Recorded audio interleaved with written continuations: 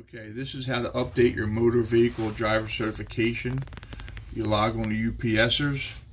You come over here to My HR. You want to click that there. That'll open up another page.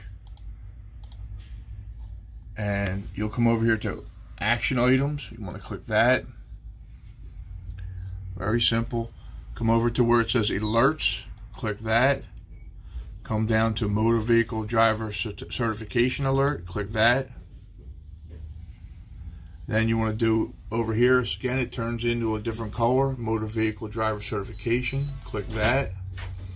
And then this form will come up with your name and address and everything filled out above, but I'm not letting you see mine.